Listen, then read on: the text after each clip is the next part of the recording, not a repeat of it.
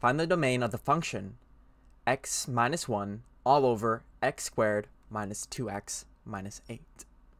In order to find the domain of this rational function, we have to evaluate the denominator when it does not equal 0.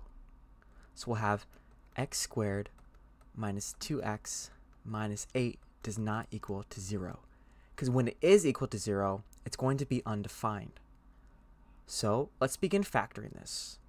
Two numbers that add to negative 2 but multiply to negative 8 are going to be negative 4 and positive 2. Now we have x minus 4 is equal to 0, and we have x plus 2 is equal to 0. X is equal to 4, and x is equal to negative 2. But remember, we can't have these values, so x does not equal 4, and x does not equal negative 2.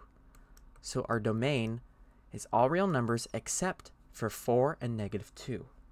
So we'll have from negative infinity to negative 2, union negative 2 to 4, union 4 to infinity.